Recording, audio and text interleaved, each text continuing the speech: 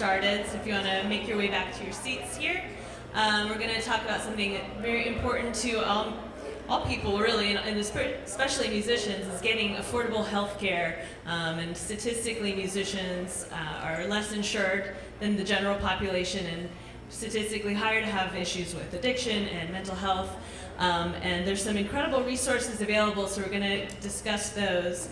Locally, Athens is very lucky to have Nuçi space, which offers incredible healthcare resources as well as practice spaces, and puts on really awesome fundraising events like Athens Business Rocks, which happened last week. And so moderating this panel, we're very happy to have the director of Nuçi Space, Bob Sleppy.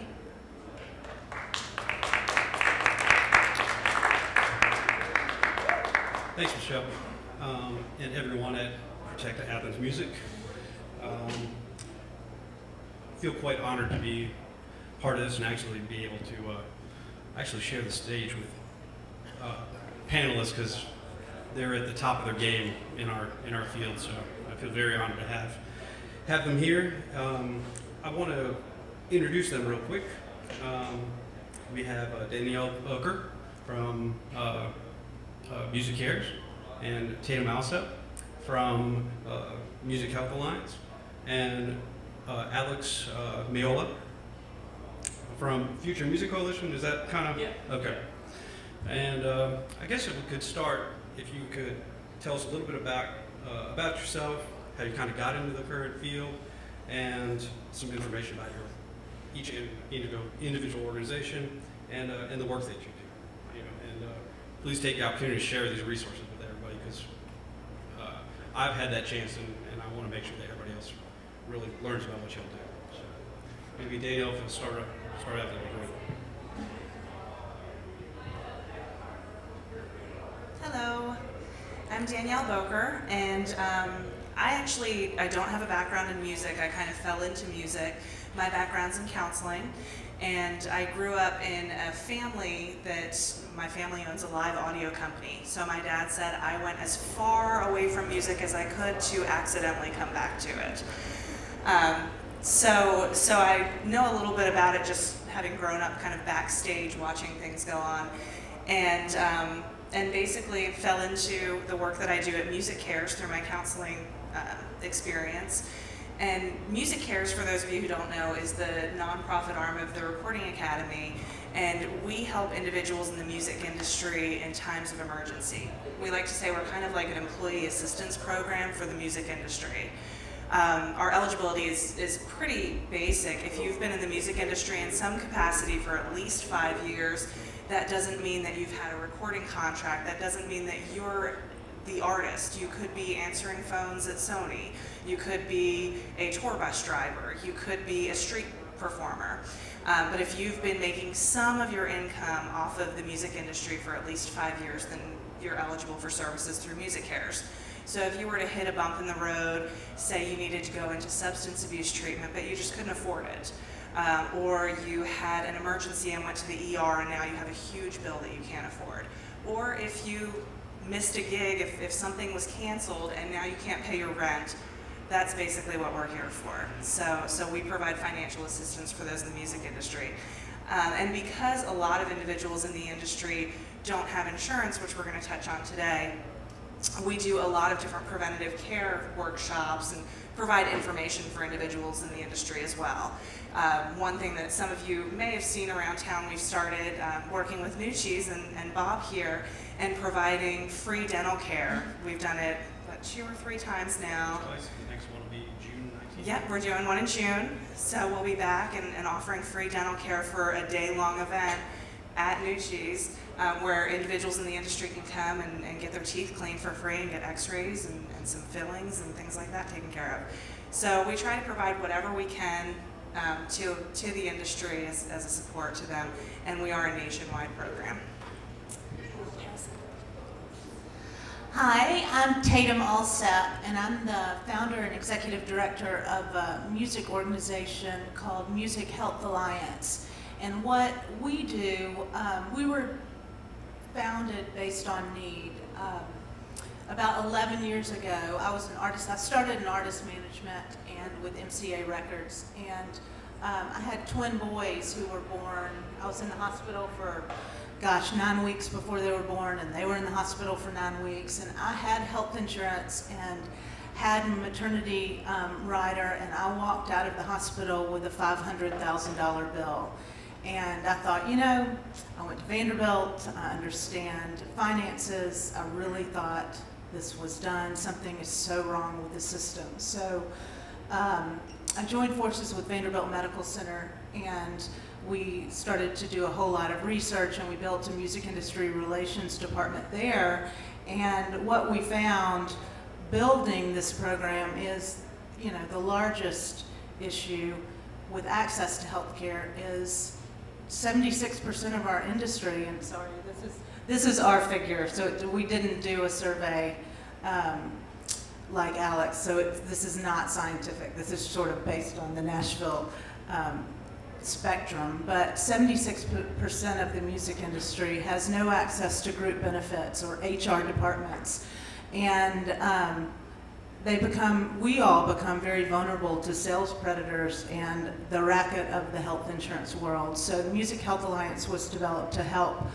We built a model that completely removes the profit motive. Our entire staff, we're all licensed health insurance agents, not because we want to sell anything, but because we want to understand the law. We've gone back to the root to understand how the system works, why it works. We want to know how the money flows and why it flows that way, and where are the resources for our industry. So Music Health Alliance does 3 things. We protect through access to health insurance, whether it's state, federal, or private market. We've walked about 300 people through the marketplace nationwide, and we've held workshops across the nation to help people understand what the law means for them. Then we direct with confidential guidance, understanding your needs, specifically, and then helping you navigate to the direction. So we also direct. We protect, and connect. And we'll connect you with those resources that you need to get well, stay well, so the music continues to play. And all of our services are free, and they're available to anyone who's been in the music industry making a living for at least 2 years. And those guidelines are pretty loose, and we're also here to help your spouses and immediate family. So call us if you need us. Hello, my name is Alex Maiolo, and I do a few different things that are related to music.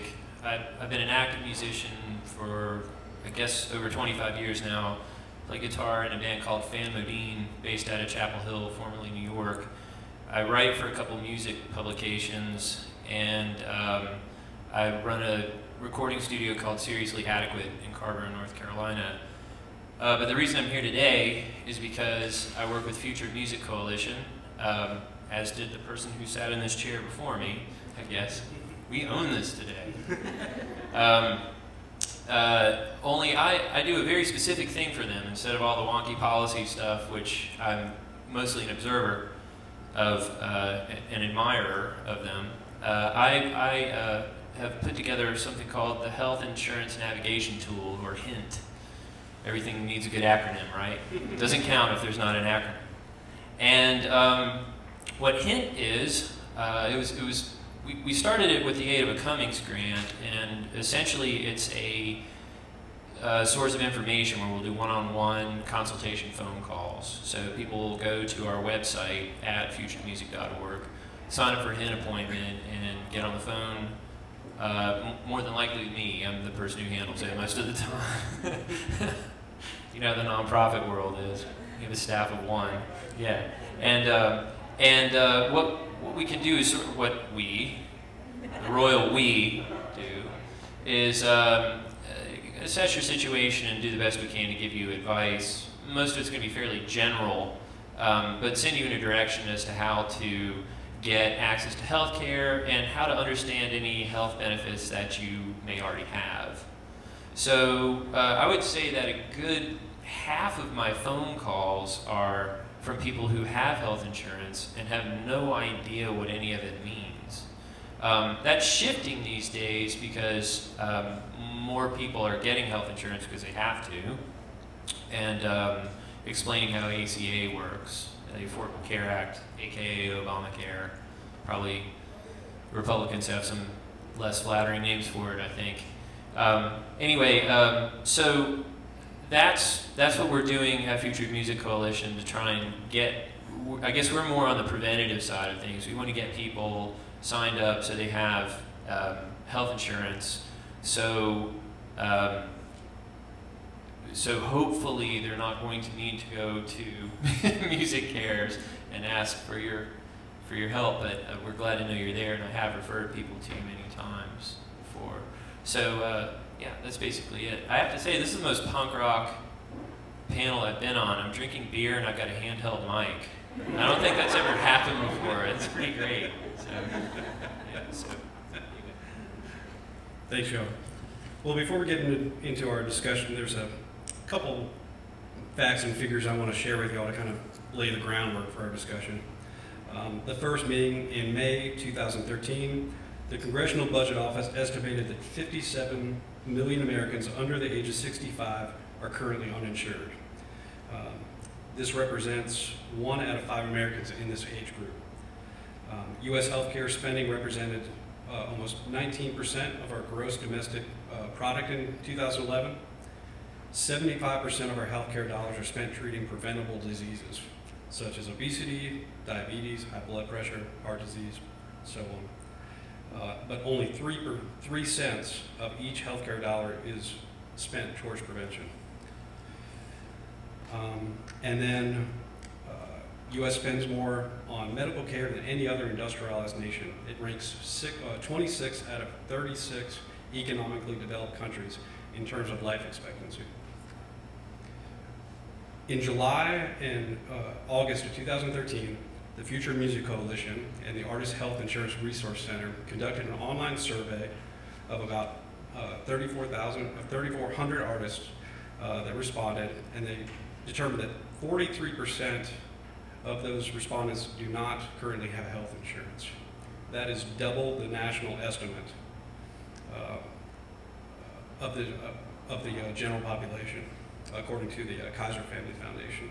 So to kick this off, I'm going to direct this to Alex, since this came from since the survey from the Future Music Coalition reported as 43%.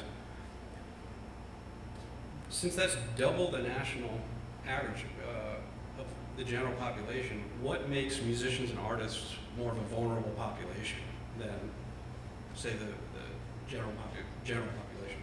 Well, it's a term I don't like using very often, but having been a musician for a long time, I think there's an intersection between musicians and the working poor. And so a large number of musicians are already living down in the margins. And so I would imagine that that has a lot to do with it. Mm-hmm. That we, people who dedicate their life to their craft and do music are not, which is not a very profitable thing to do. I think are not off doing things where you make what would be considered a normal living.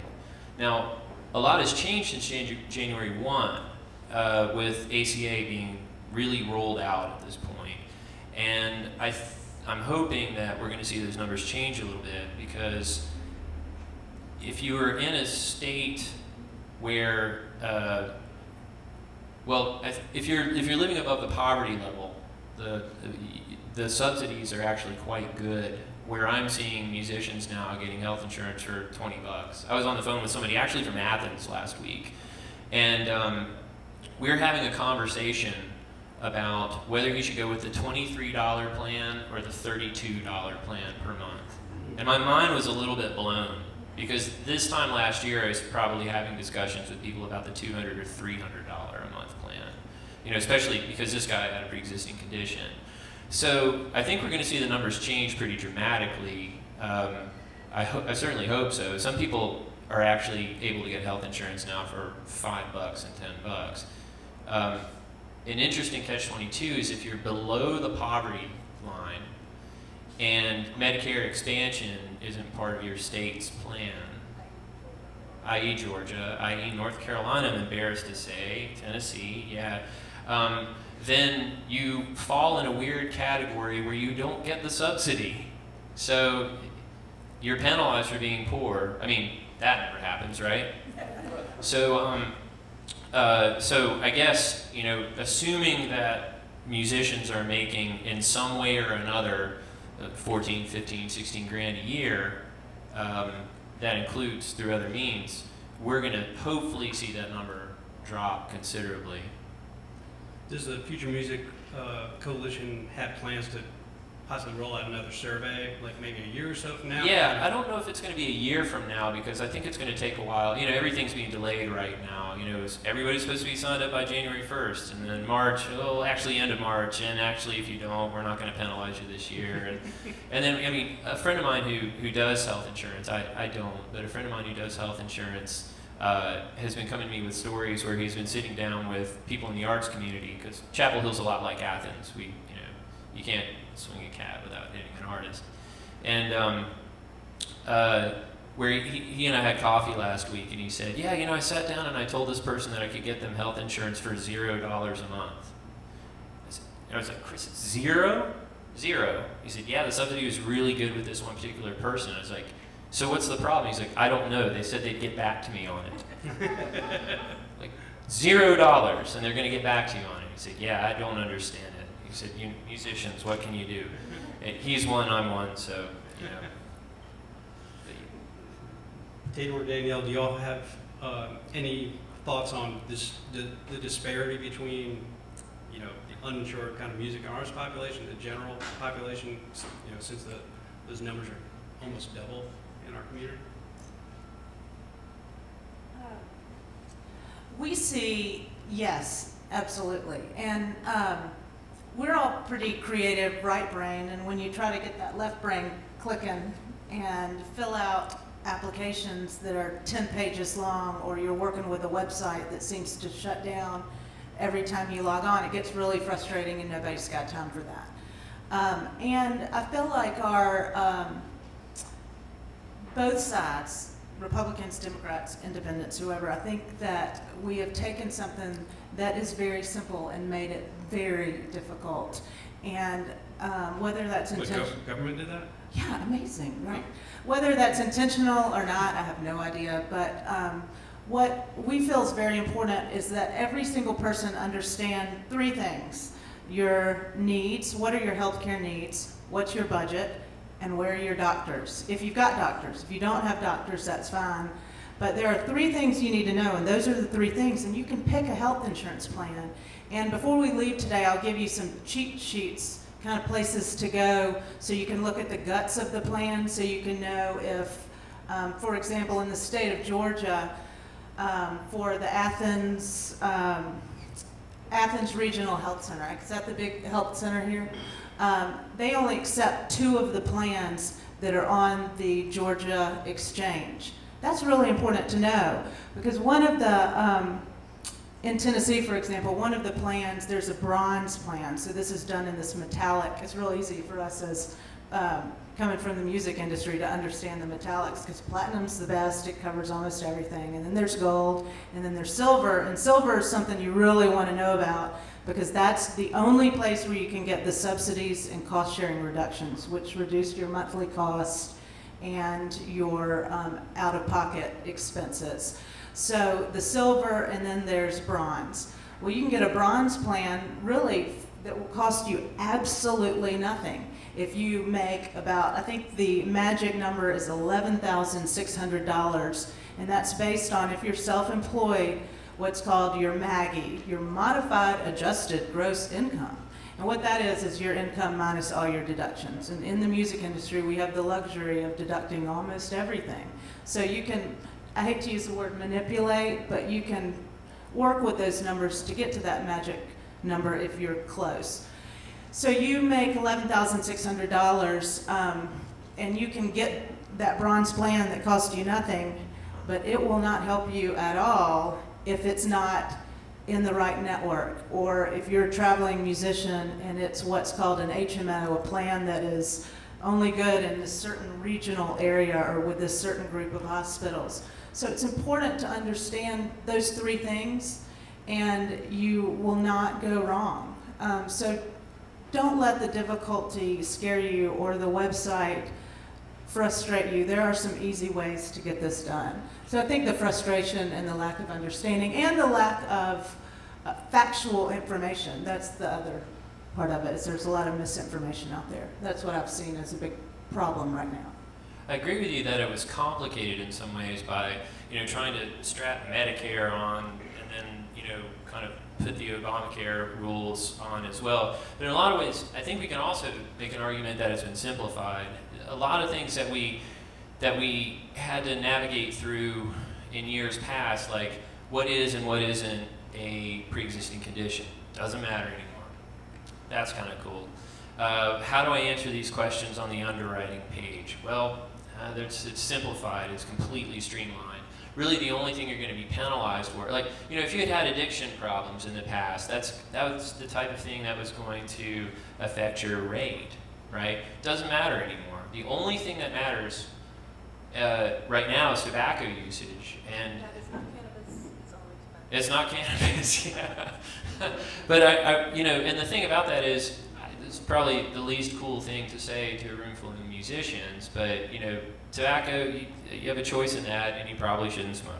So other than that, I mean, we have gotten to the point where it's easier to get health insurance in place than it ever has been.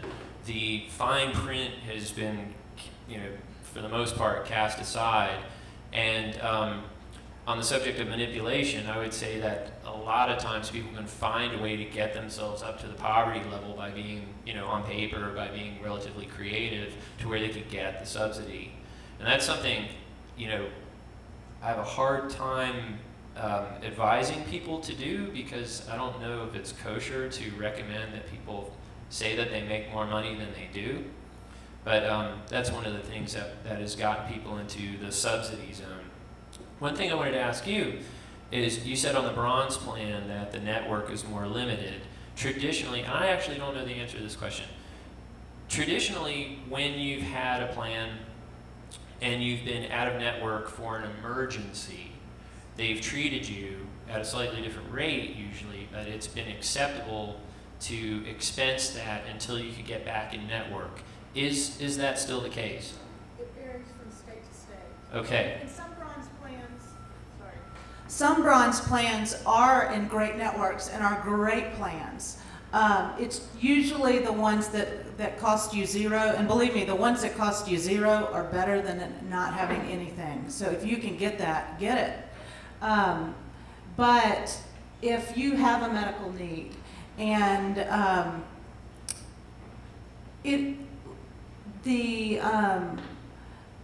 all of the plans should cover emergencies everywhere. It is really important to ask that question and find out what the guts of that policy actually say. That is, there are essential health benefits now that the Affordable Care Act says have to be covered. Mental health, pregnancy, medications that used to not have to be covered. I mean, those are incredible things.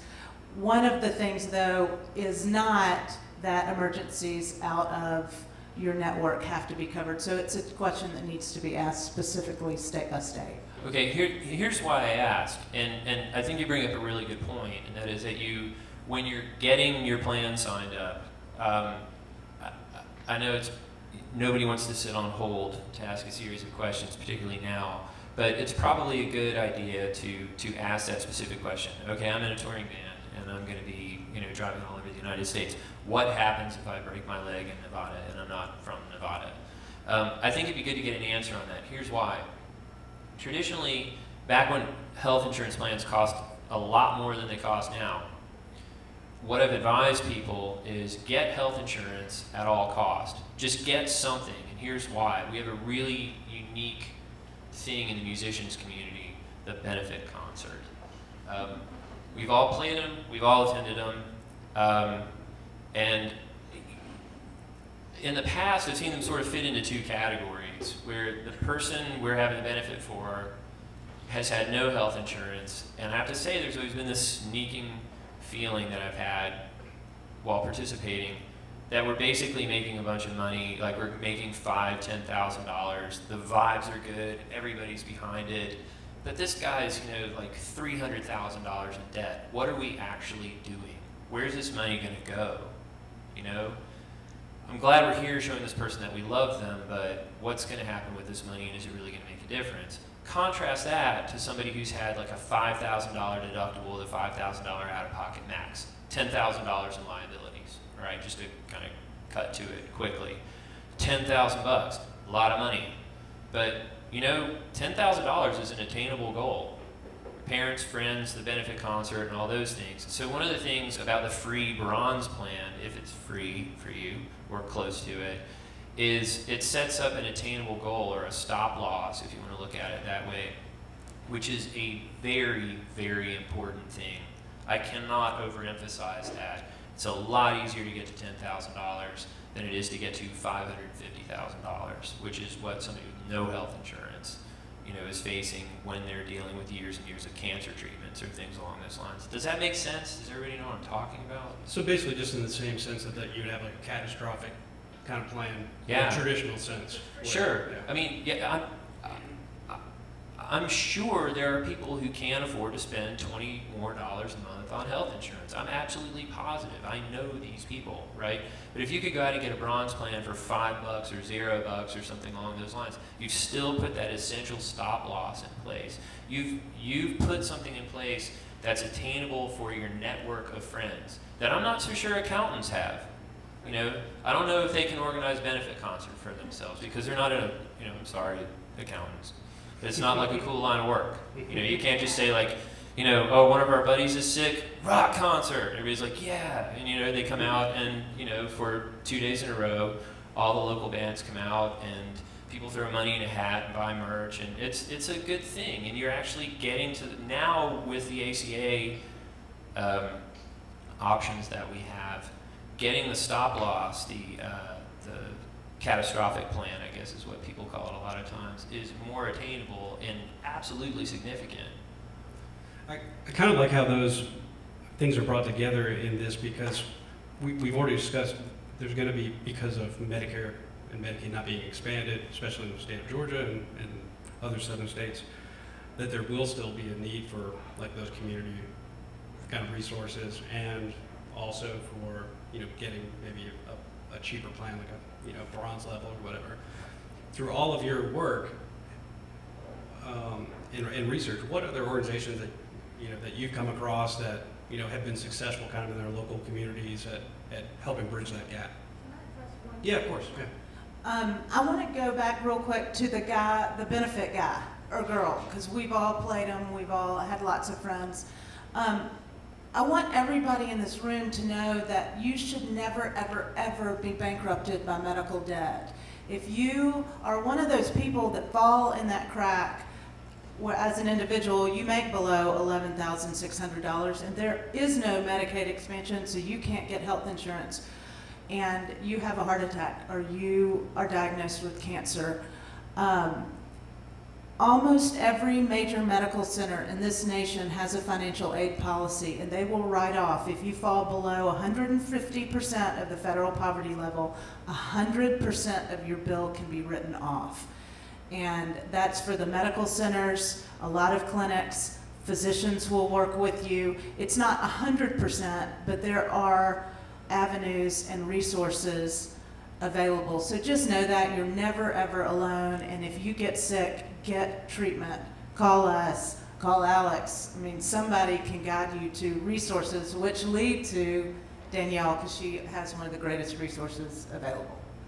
Well, I think to piggyback on what Tatum was saying too, I tell clients all the time, they come to us with a particular bill and are asking for assistance in paying that.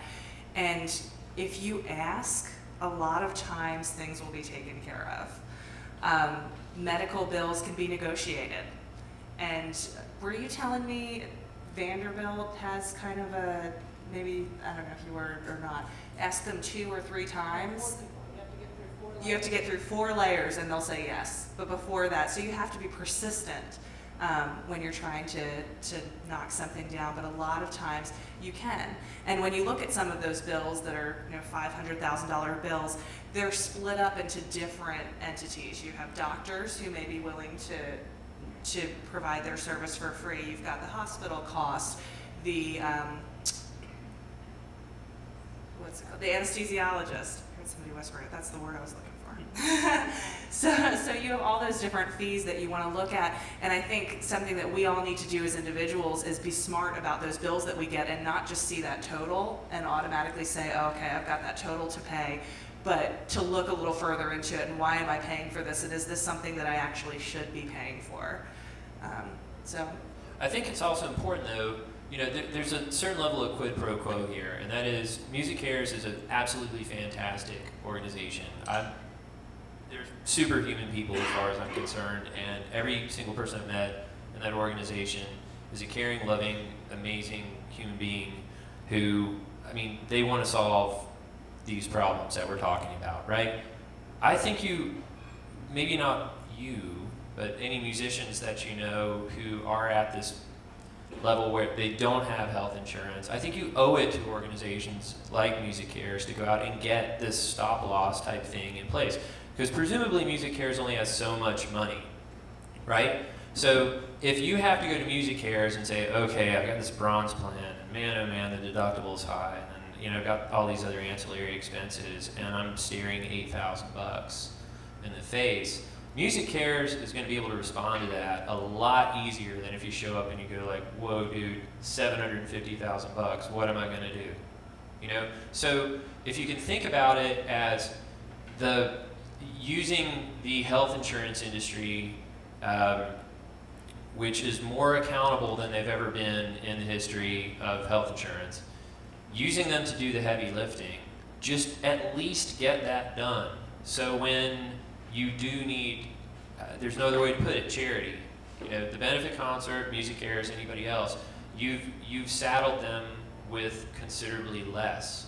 I think you owe that to the people who are pulling for you, if I can be so bold as to say you owe anything to somebody, you know? So, I mean, I assume that that's the case, that that's going to be, you can respond to like $7,000, $8,000 losses considerably easier than $250,000, right? Right, and I think one of the things that, you know, we cringe a little bit when we see those huge requests where somebody has, you know, $200,000 and they're needing assistance, and we think, well, we're not even going to be able to hit the tip of the iceberg with that. Right. So, you know, one thing to note, as you were saying, that basically Music Cares also is available to help people who are underinsured, which we see a lot. Those individuals who have a large copay or a large deductible, or you know, they need to pay something out of pocket before they can go in for a surgery. And that's usually what we'll put our focus on, because our funds are limited, but we want to be able to help in the best way that we can. Yeah, you want to be efficient. Exactly.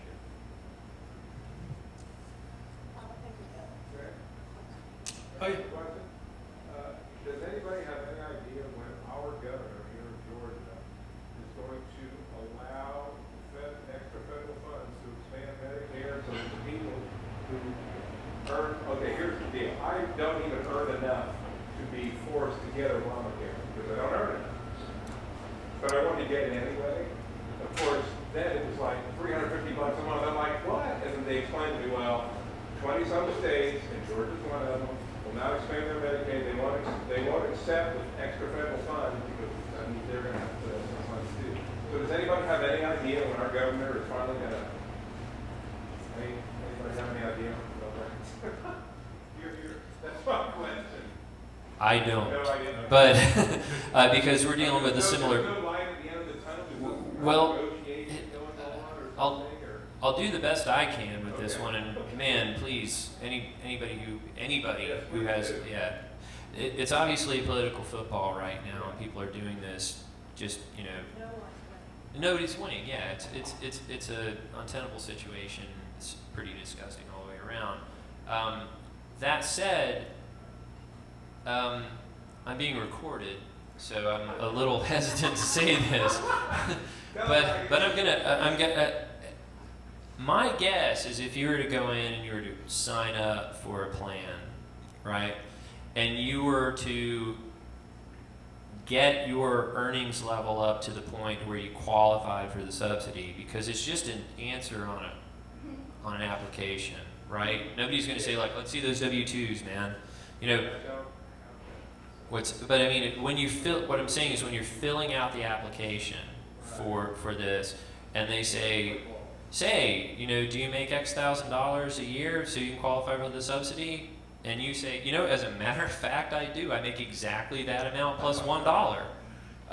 I don't think at the end of the year the health insurance police are going to come after you and say, well, I don't know. I mean, I don't. Careful, Alex. Yeah. I mean, assuming that you're. She's got an answer.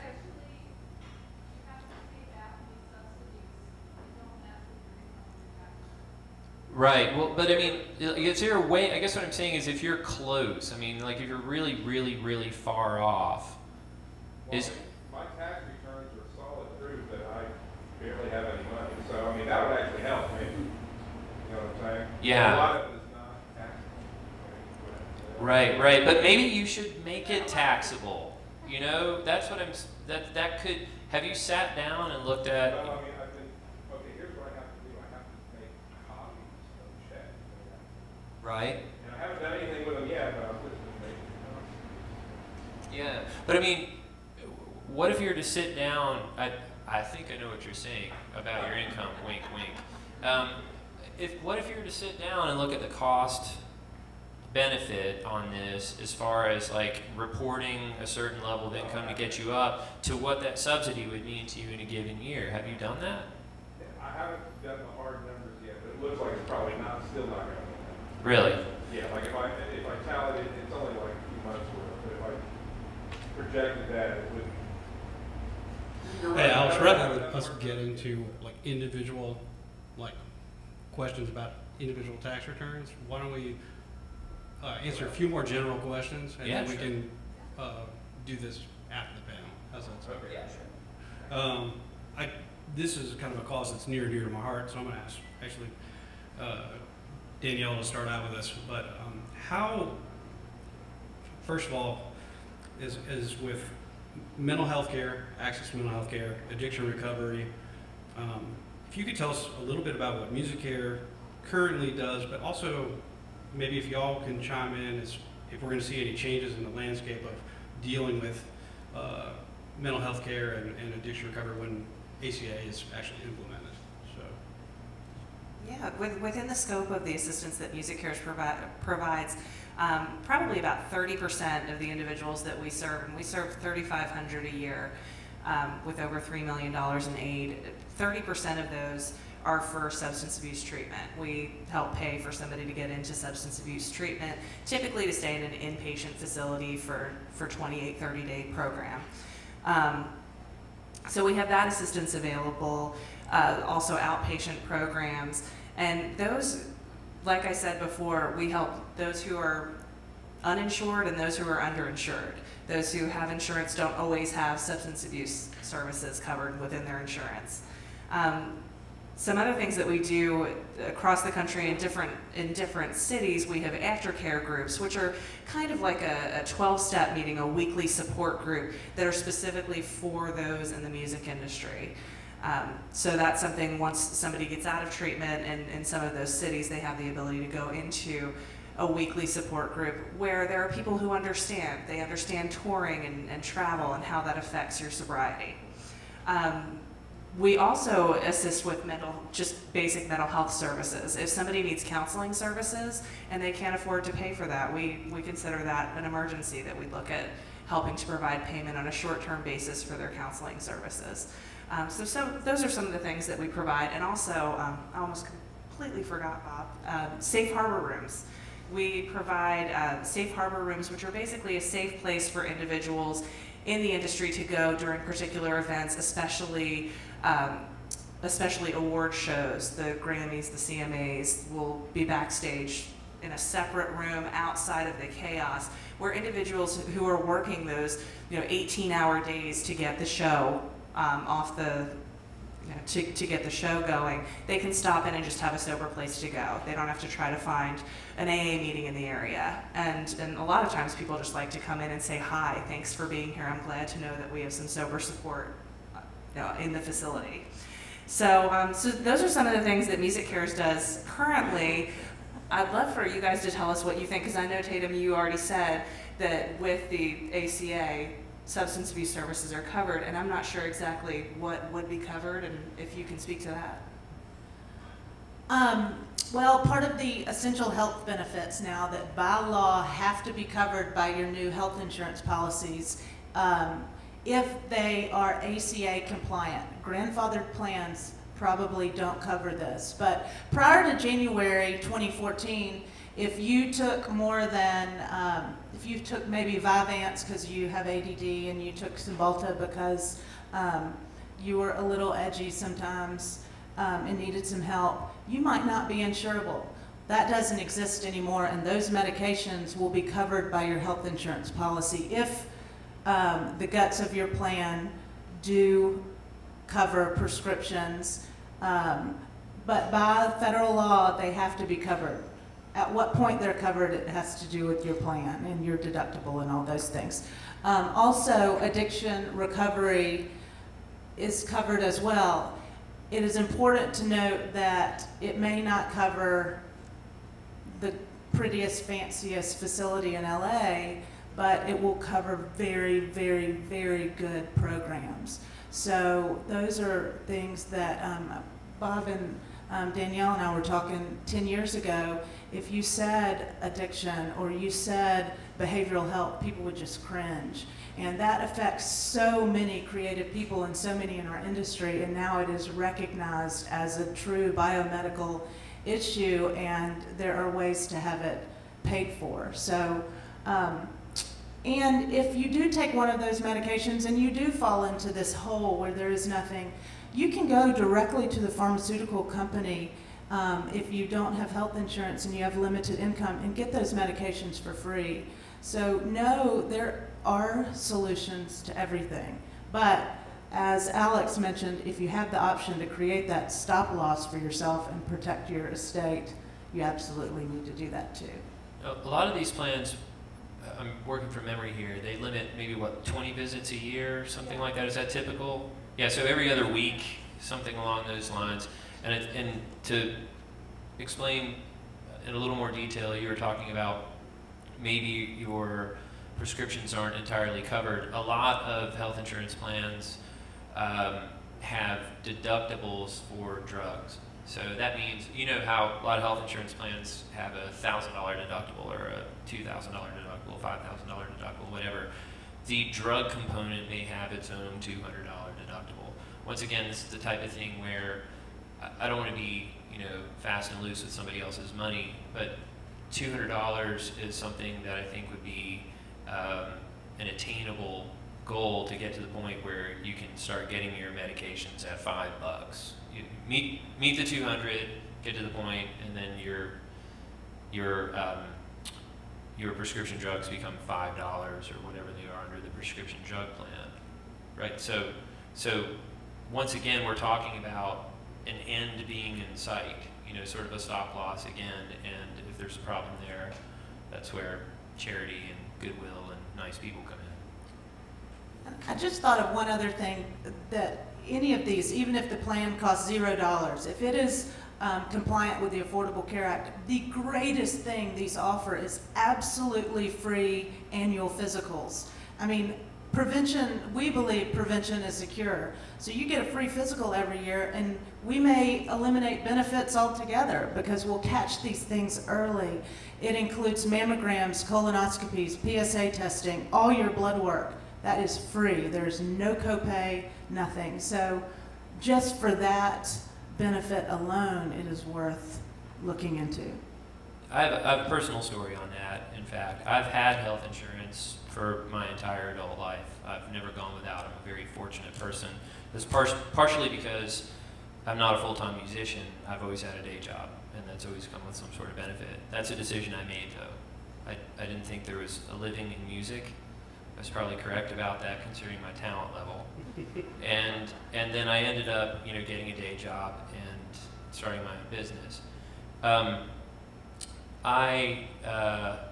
Being a relatively pale-skinned person, have been going to the dermatologist every year. And last June, I went in just for my normal thing, and they said, "That right there is melanoma, man. It's got to come off." It's like, Melanoma is cancer, right? Yes, it is cancer. If we don't take that off, you're going to die. Okay, well, and it's off, and I think I'm out of the woods. I don't know. I mean, time will tell. It could pop up again at some other point. But I've got a nice scar right here from where it came out. Looks like I've been in a knife fight. But I'm alive because I go to the doctor every year. That's it. You know, I would have gone the way of many other people. Melanoma is particularly bad. Takes you out pretty fast if you don't get on it really fast. And if you do get on it pretty fast, you're fine, you know? And so had I not had health insurance and had I not gone in for regular checkups, I would be in a very different, I wouldn't be here right now. I'd probably be in some nasty treatment because I would have figured out later that I had cancer. So your point about preventative care is an extremely important one. I think we're going to see a lot of stuff change in the next few years, and when we're having this conversation about what is and is not our right as Americans, I think and whether this is the perfect solution as opposed to, say, some sort of national health plan, which is what I would have preferred. I will say that it's so much better than nothing. It's not better than nothing. It's freaking better than nothing. It is so much better. You know, the pre-existing condition thing, the checkups, you know, even if it's the last step, it's such a huge step. And don't let all the press about how it was botched on the rollout, which it was, and how it was a pain in the neck to get signed up, which indeed it was. Just be patient and understand that a landmark thing has happened. A huge shift has happened in the past couple of years, and particularly as of January 1st. And don't take that for granted, and don't let people talk smack about it. I also think that's a good way to kind of end. If Tatum and Danielle, if y'all have any closing thoughts, we're running a little behind, so we'll go ahead and try to wrap up if y'all want to end with anything. So. Sure. I'd like to just mention that if you guys are aware of anybody, or if you yourself need financial assistance and you're in the music industry or were at some point in your lives, please don't hesitate to contact Music Cares. Like I said, we're a nationwide entity. It's a very simple process, a quick application, and we can usually tell exactly what we can do to help you within a couple of days. So we are there for you. Please give us a call if you need to. And if y'all have some individual questions or specific things, we'll just stay right back there and y'all can come ask, and we'll pass out cards. I mean, whatever we can do to help. I think we're all in agreement. That's what we're here for. Well, I'll finish out by saying on March 24th at Nuçi Space from 11 to 8 o'clock, we're doing a information session, also open enrollment for the Affordable Care Act. We're going to have the UGA Health Navigators, which sounds like a team of superheroes, going to come to Nuçi Space and help answer questions and basically kind of guide the process. So that'll be March 24th, which is a Monday, I believe. But thank you very much for joining us today. And like Tatum said, we'll be around to answer questions. So thanks.